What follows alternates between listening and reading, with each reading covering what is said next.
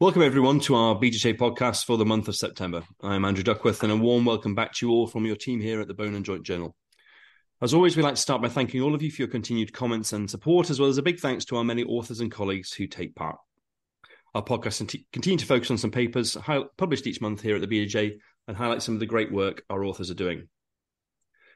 So today I have the pleasure of firstly welcoming Professor Elvire Servien, who is an orthopedic surgeon at the FIFA Medical Centre of Excellence in Croix-Rouge Hospital in Lyon, to discuss their paper entitled Delaying Anterior Cruciate Ligament Reconstruction Increases the Rate and Severity of Medial Chondral Injuries, a retrospective cohort study, which has been published in the September edition of the BJJ. Welcome, Elvire. It's great to have you join us today. Thank you. Hello, everyone. Joining Elvire is a colleague in Lyon and co-author for the paper, Professor Seb Lustig. Seb, thank you so much for joining us. We really appreciate you taking the time. It's a pleasure. And finally, to round off this great panel of experts, we have our brilliant editor-in-chief here at the BJJ, Professor Haddad, to give his insights into this really important study. Prof, great to have you back with us as always. Thanks for having me, Andrew. Elvire, if I could start with yourself, the aim of your study was to evaluate the association between chondral injury and the time interval from ACL tear to surgical reconstruction. So maybe as a background to the study for our listeners, can you give us just a brief overview of the state of the current literature on this topic and what caused you to look at this question in particular? Of course, there has been already several papers on this topic, but the most recent ones are a bit controversial. For example, the big meta-analysis from Prodomidis and al., published 2 years ago in EGSM, found a higher risk of chondral low-grade medial injuries when delaying ACL reconstruction for more than 3 months, and an increased risk of high-grade medial injuries when delaying for more than 1 year. However, because it is a meta-analysis, it is difficult to compare different populations. So I wanted the department to get better answer for our patients. And indeed, in France, it's very common for the patients to ask about the risk of delaying surgery and how long they can wait for personal and or professional reason without damaging their knee. Absolutely. No, absolutely. And that's a really nice overview of that meta-analysis and, like you said, the controversy around it. And maybe if I come to Seb and Faris, maybe Seb first, is that your own sort of personal clinical experience with this? And I suppose particularly maybe very relevant at the moment with the long waiting list certainly we're experiencing here in the UK since the COVID pandemic. Absolutely, we have the same problem facing, limited OR time. So we have a lot of these, young, active, patients who had, sports injury, and we have to delay their access to the surgical field. And the consequences, we see more and more of these chondral, injury associated when they get to the OR. So that's potentially a big problem. Yeah, absolutely, absolutely. And Prof, similar for us in the UK, would you say? Absolutely similar at the moment. I mean, I think to give you a bit of a backdrop, Andrew, we looked at this over 20 years ago when we were starting to set up acute knee clinics because knee injuries were going to general clinics, being seen in fracture clinics and essentially being dismissed. And we published, must be 20 years ago now, showing that we could reduce the time to diagnosis of ACL injury dramatically by having dedicated clinics, but also by bringing that forward, we saw many fewer chondral injuries. So, this really replicates on a larger scale something we all recognize. It's a huge danger with COVID when a lot of places just were not allowed to do this kind of soft tissue knee reconstruction. And I think there are real implications here, not because pushing the fast forward button for surgery is one solution, but another one, of course, is just to advise patients what activities they can and can't do. And one of the big confounders here is what are patients doing to cause this chondral damage? Is it related to instability episodes, or is it something that's happening anyway in a subtly unstable knee? There's lots we don't understand. Absolutely. That makes a lot of sense. So maybe, just conscious of time, we can move on to the study design. So this was a retrospective cohort study of an initial 1,840 consecutive ACL reconstructions performed at your centre. Laura, if you could maybe give us a brief overview of the inclusion and exclusion for the study. So our inclusion and exclusion criteria were pretty usual. We exclude partial ACL tear, multi-leg, indication for uni and HTO and ACL, of course. And a last exclusion criteria with patient under 16 or over 70. And so we used our ACL database from 2012 to 2022. And from 1,800 patients, we had 1,317 patients reaching all the inclusion criteria. Yeah, absolutely, and it's very nicely laid out in the figure in your study and in your paper. Sorry, and in terms of how you broke down, obviously that was the how you got the patients. In terms of the timing of the surgery, how was that sort of determined during the study period, and how did you break them down for this study? Actually, in France, for non-professional athletes, the waiting list is not very long for ACL reconstruction or to get an appointment with a knee surgeon. I know it's different in UK, but in France, it's not so long. Yeah. It's not 2 years. It's not 1 year for sure. And so in case of indication for ACL reconstruction, patient complaining about instability, playing sport, of course, the surgery can be done as soon as the patient has recovered full range of motion. Yes. So except in case of bucket handle, the patient can mostly choose the time of his surgery within 1 or 2 months. So the waiting list is not so long in France. Yeah. But for the paper, we decide to break down the groups every 3 months because 3 months was the cutoff from previous paper. Yeah. And so now I should say I didn't change really my indication. I may postpone now some patient who have muscular insufficiency. Yeah. Because I'm doing isokinetic testing before surgery. And sometimes when the crowd is really too bad, I will postpone the surgery. Otherwise, I will not change my indication. That's interesting. And that we can go on to the breakdown of those groups. But that's really interesting. And Seb, if maybe I could come to you, I suppose one of the key parts of it was the assessment of the chondral damage. How was that sort of done and by whom? So it was, objective, assessment during the arthroscopy. So every arthroscopy, we've been, assessing cartilage damage using the ICRS classification. 3 senior surgeons involved through the 10 years, period. And the assessments, I would say, really consistent throughout the 3 of us. Yeah, I think that's a good thing about it, isn't it? I think with the 3 of you doing it, and in particular for that time period as well, and that's very true. And maybe before we move on to the results, Seb, you mentioned the pre-op rehab protocol was was it standardized, and if so, what did it sort of briefly entail?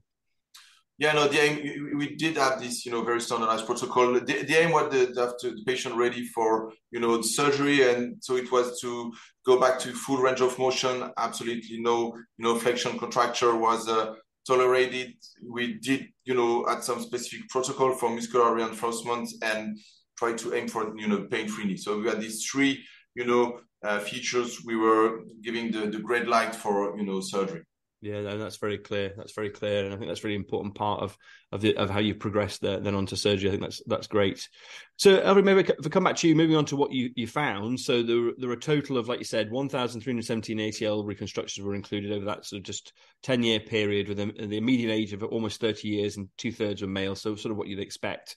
And in terms of when the ACL reconstruction were done, they're just under a third, less than 3 months. Similarly, just under a third, 3 to 6 months, and then about almost 20% were done 6 to 12 months or over a year.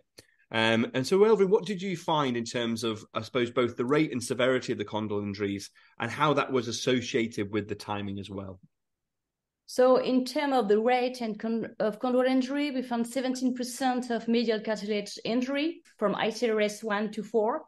And 9% on the lateral side. But the main finding of this study is on the medial compartment, delayed ACL reconstruction. In the medial compartment, detailing surgery more than 1 year was highly associated with a significantly increased both rate and severity on chondral injury compared to early surgery before 3 months.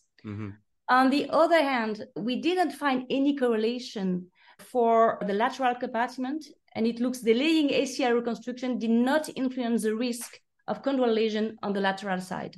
Absolutely, yeah, and I think that's, like you said, it's very clearly laid out that in your sort of primary analysis. And in terms of you did some quite interesting, I thought, secondary and sensitivity analysis. What did you find with those? And regarding secondary analysis, an increased technique activity score was significantly associated with a lower rate and severity of chondral injuries in the medial compartment. On the lateral compartment, older age and BMI were both significant factors associated with chondral injury. Yeah. In the sensitivity analysis, we found meniscal tear was significantly associated in the lateral and medial compartment with the rate of severity of chondral injury. Yeah. Overall, delays seem to be associated with meniscal tears in the medial compartment, but not the lateral one. Yeah, and I think those secondary and sensitivity analysis really hammer home that key message, I think, really nicely. So if we move on to sort of the implication of it, spend a bit of time on this, the strengths and the importance of the study to my eye are very clear. It's large, if not the largest single center study looking at this association between delaying ACL reconstruction or the delay from tear to reconstruction and chondral injury. And the study really highlights that delaying surgery was, as you said, associated with an increase in both the rate and severity of medial chondral injuries with a real a dose effect fashion, particularly for delays more than a year. And as we've said, the younger patients seem to be at a higher risk. So maybe, Seb, if I could come back to you, how do you interpret these findings sort of moving forward? And was it what you expected them to be? So, yeah, I think number one, regarding age of the patient was quite a surprise, because we would think that, all patients will have more cartilage damage. But I think why young patients are at risk is because they are not quite, they try to maintain their level of activity, but they have an unstable knee and they create cartilage damage. So actually it makes a lot of sense. Yeah. When you think about why is it the medial compartment, is it just the well-known biomechanics of the knee? When you have an ACL rupture, you increase, the load on the medial part, you change, the biomechanics of the knee, with also more risk on the medial, meniscus. So we know that the lateral tear of the lateral meniscus occurred during the trauma, and the tear of the medial meniscus most of the time when you have, unstable knee, and if you try to maintain your activity. So all this together actually makes sense. And I think that gives a pretty good idea of, which kind of population is really at risk, and that we should, really get the optimized, timing for ACL reconstruction for these patients, especially the young ones. That's a great way to bring it all together, Seb. And I think, like you say, you say in terms of behavior and activity of the younger patients, that sort of makes sense in terms of why that would be. And so, Prof, if I can maybe come back to you, what are your thoughts on this results? And I suppose, was this also what you expected and what you experienced in your day-to-day practice? So in short, it is. I think it's a great paper because I think it highlights the real world of what happens here. You've got to remember that this is an area where there's been a big, very lauded RCT from Scandinavia, the Frobel study, the Canon trial, which have basically emphasized the role of rehab as a primary intervention in a large number of patients, and shown, frankly, no major deleterious effect to delaying those patients. Now, this is where you've got to look at the generalizability of the patients who go into that study compared to our younger population, and the reality that away from Sweden and that group of patients, things are different. As you probably know, we've undertaken, David Beard led for us, the ACL SNAP study, which I'll be mentioning in my November editorial. And that has shown a slightly different scenario within NHS patients. And in some patients, it is right to intervene early rather than late. So I think you've got to treat the patient rather than the generality of the diagnosis. I think we've got to all remember that young patients don't always stop when you tell them to, and they will go and have instability episodes. So this will really shape people's thinking around how unstable is this knee, how high risk is it, because you want to save that medial meniscus. You lose that medial meniscus, you're really going to get into trouble from that perspective. So I think it's a real eye-opener in terms of thinking how to deal with patients, and just remember that each patient has to be treated as an individual. And that's a really good point, Prof. And I think just generally, as we talk about, RCT is hugely important. We all know the importance of them, but they give you a general answer, and you still have to adapt that knowledge and that data to the patient in front of you. I agree. And do you feel there's, maybe implications? It's maybe a strong word, but like with regards to these patients now in the NHS, we're a lot of places still struggling to get back to prioritizing these injuries as best they can. Do you think there is implications for that? I think there is. I think what we're showing here is that these patients are going to damage their knees. And one thing orthopedics really lost out on during the pandemic is the prioritization process, in that everything that was orthopedic got deprioritized. And I think we've got to put it back on the agenda that we are compromising these patients' knee health, we're compromising their future mobility, we're adding future cost. Yes, it's not cancer, but in reality, this is something we need to do much better, and we need to advise these patients better, and we need to try and streamline them. Remember, this is day surgery. This is outpatient surgery. We shouldn't be that limited in being able to do it. So I'm really grateful to Elvire and Seb for putting this out there for the readers. I totally agree. And I think, like you say, it really allows you to counsel the patient very clearly, I think, with this data here. Elvire, maybe if I come back to you for the sort of final thoughts, what are your sort of, I suppose, your feelings about how this fits into the current literature, the sort of take-home messages, but also maybe sort of caveating it with any limitations of the study that you want to highlight? Before speaking about the limitation, I really want to say the important feeling of the study is the cutoff. Yeah, it's really 1 year. If we need to remember something for the patient, the 1 year is a cutoff regarding the delay between ACL injury and surgery. Mm-hmm. So it's a very clear message we can give to our patient. The first of all, yeah, and it could be a limitation, but I believe because it's a single center study, it's also a strength. Yeah. As you can see, the study from Christiani, published in Arthroscopy 2 years ago with a big database also. And it's a strength for a study to get a one single center study. We could argue, of course, it's a retrospective study and blah, blah, with a limitation, and as we all know, but actually the cartilage status was collected from the same operative report from the 3 senior surgeons using ICRS, as Professor Lustig said, and it's pretty accurate. Yeah. And we are still collecting those data, I should say, prospectively. Yeah. So, yeah. But the main limitation of these studies, we could not properly address the relationship between the delay and meniscal tears, but it was not the main focus of the study. Absolutely. No, absolutely. And I think that's a nice balanced way to look at it. And like you say, you can easily create limitations from retrospective work like this, but I think it adds so much and very clearly adds so much. And there's a lot of control with that as well, with the fact that, like you say, the single center and the way it's all been assessed. No, I think that's a very, very fair assessment. Well, guys, that was great. And I'm afraid that's all we have time for, but, really congratulations on, I think, a great study that, it has a very clear message and a very clinically adaptable message, which I think is really important. And thank you so much to all of you for taking the time to join us today. And to our listeners, we do hope you've enjoyed joining us. We encourage you to share your thoughts and comments through social media and feel free to post on social media about anything we've discussed here today. And thanks again for joining us. Take care, everyone.